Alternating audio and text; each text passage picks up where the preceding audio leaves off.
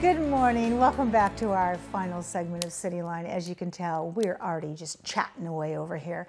Please join me in welcoming the beautiful Miss Darcy Nelson. You are the Director of Communications for the Grand Cinema. It's so great to have you back. Thank you. It's good to be here. My heart like jumps and skips a beat when I see you. I go, oh, yay, more Grand Cinema, because I just have this crush on the Grand Cinema and I can never get enough of it. Aww. I really cannot. So we've got two segments we're going to talk about. And the first segment is a very, very new segment. Yes. It's new news to the Grand Cinema, and that is the Film 253 grants. So this is a new grant program that's available to filmmakers in Pierce County.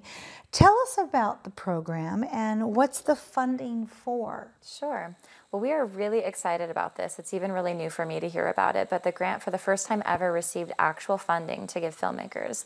So in addition to our support through the Film 253 kind of networking group, the film festival, and our film competition that we do each year, there's actually funds that filmmakers locally can apply for to fund their projects and actually get work done, which at the Grand we're just very excited to not only encourage people to love independent film and to support it through watching it, but also really trying to fulfill that vision of seeing filmmaking become more of a culture here and to have even more than we currently have. Wow. So Darcy, first off, congratulations to you and your team. But this is like the cake, because you already had the icing, which was the film festival. You've got the cherry, which is who wins the award. But now you're actually providing funding. This is like the full meal deal. This is exciting. It is very, very exciting. And I forgot to even just mention up front, we're super thankful to South Sound Together for helping fund this and make this happen. So who can apply for these funds? Obviously, if you're interested in filmmaking, but let's expand it a bit. Yeah, so we are definitely looking to support film in Pierce County. So this is restricted to film producers and people related in the industry that are living or working in Pierce County. And if someone is maybe making a project that is stimulating the economy here in this county but doesn't have that attachment to living here, they should still reach out and talk to Katie Evans, who works at the Grand and is kind of shepherding this program. Oh, I love that. Katie's so fabulous. She is. So how can people apply? And then let's give us a deadline. Sure. So all of the information for the application is available online. It's a digital application, and there are 4 different kind of segments that you could apply for different categories, types of grant money. And so each application might have some different requirements with additional paperwork. And we encourage people to go to grandcinema.com, and then under our programs, there's a drop down for the Film 253. And I believe our deadline is June 26th. Get on it, people. June 29th. At 9 p.m. Okay. So it's coming up really quickly, and we're hoping to award people, and maybe we'll even see a submission in the film festival. Oh, I would love that. That would be exciting. I'd love to have them on the couch, too. Yes. Get these people on the couch. Yes. So the big question, of course, is will these funds be available again next year, or is this just a one-time hit?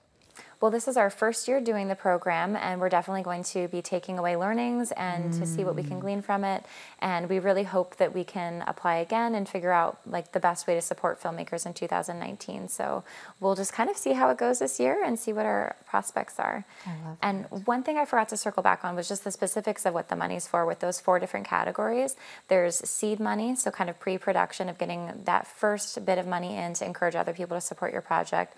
There's post-production for things like editing and sound mixing and all the good things that your team does here, as well as equipment. So sometimes just making sure that people have the right equipment to get that quality audio or visual that's going to make their piece worthy of circulating the festival circuit. And then the last one is our emerging filmmaker category, and that's available. We wanted to set aside some money for young emerging filmmakers. Oh. So the age requirements there are ages 16 to 24. And within that, they can self-identify and apply, but adults can also nominate students. And I would encourage anybody interested to go check that out. There's some information about it could possibly go towards tuition for school related to filmmaking and a variety of other things. I can think of School of the Arts, some of those students who could apply and really use that money. Definitely. I love that.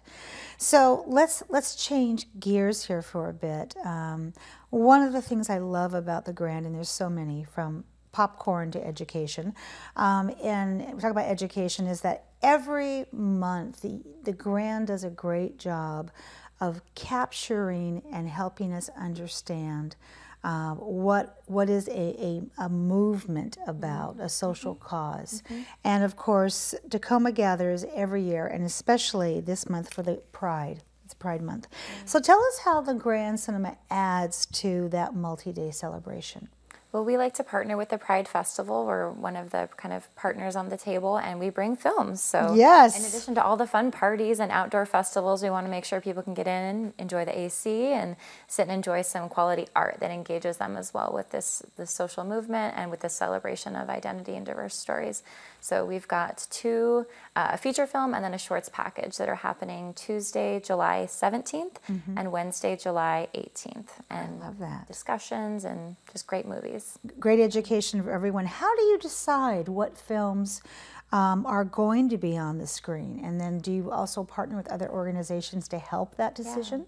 That's a great question. In years past, our team has tried to kind of look around and see what some of the current, popular films are in the LGBTQA genre.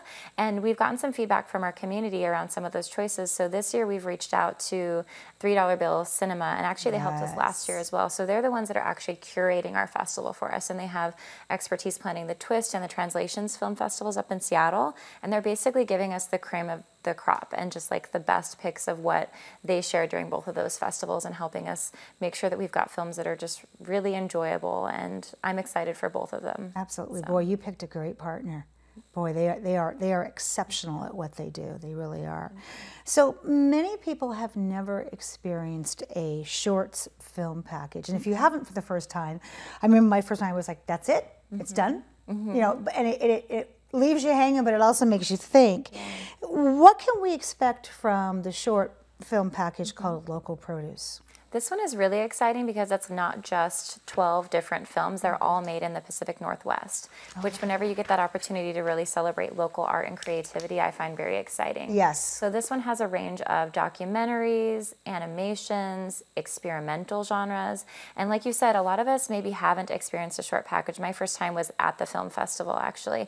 And it's just so amazing how you can get completely immersed in a short story in such a short amount of time, getting invested in the characters, having an element of mystery and suspense. So people should just come and expect to fall in love with these short vignettes that are just sort of back to back, and just know that the programming is going to be really exciting and really fun, and will get you thinking about all of them. It does. And I think it's almost harder to make a short. It's like a haiku. You have to be very purposeful about what you put in that X amount of time. Every second counts. It's amazing. Yeah. So let's talk about Saturday Church. Yeah. This has got some hype about it. What can you tell us? Some people are comparing Saturday Church to a cross between La La Land and Moonlight, because there's elements of a musical. The lead is a singer, and as well as just an amazing actor. It features a young man of color who is coming of age and struggling with gender identity and orientation at a time after his father passes, and just looking for community. So this one is just really, really a delight. It was actually inspired, I think another question I'm taking off the list was, the director was inspired from his work in New York City of working at a community center and just kind of watching the lives of the students there. So it's kind of based in reality, and he did an excellent job of casting from the LGBTQA community and within, to making sure that this would feel like stories that people could look and see themselves up on the screen. Fabulous. So will there be some community discussions of the film or extra events surrounding this film? Yeah, each year we strive to work with the Rainbow Center and some of our different community partners to make sure that people have more of an experience than just coming to the movies on their own, but connecting with people afterwards, maybe making a new friend, maybe challenging some of the themes that they see in the movie, and maybe also just identifying with some of the different themes that are brought up. So it's a really fun time to reflect on the art, meet new people, and go beyond just having that cinematic experience. Absolutely. So let's talk about admission cost, and can we reserve tickets in advance? Okay, yes. And one thing I totally forgot that I'm very excited about for events, we're actually doing tie-dye all day at the Grand on, I believe, Tuesday, because All it's Wednesday. Wednesday the 18th, tie-dye all day at the Grand. It's also our classic film series day, so we're just going to go all out and have a great time. So people should either come ready to get a shirt or bring a white shirt. All right. And related to the tickets, people should definitely purchase online. Whenever we have limited screenings, it's always a little bit of a, we think it might sell out, so we want to make sure people are not going to get turned away at the door. And they can purchase tickets online on our website or up at the box office. And matinee tickets are $8.50 and evening tickets are $10.50. Perfect. So, yeah. Thank you so much. Thank you for having us. Oh, for being here and for all the work that you do that leads up to our time on the couch. And thank you for being such a constant source of introspection, education, and then knowledge, because that's what cinema does best. And that's what you do best at the Grand Cinema. So thank you very much. Thanks. Well, that wraps up another great segment of CityLine. It is always a pleasure and a privilege to be in your home. We've given you some really fabulous things to think about in this past hour. So please go out there, be a part of the tapestry, and pay it forward. And when you come back, as always, we'll be waiting for you right here at CityLine. Take care.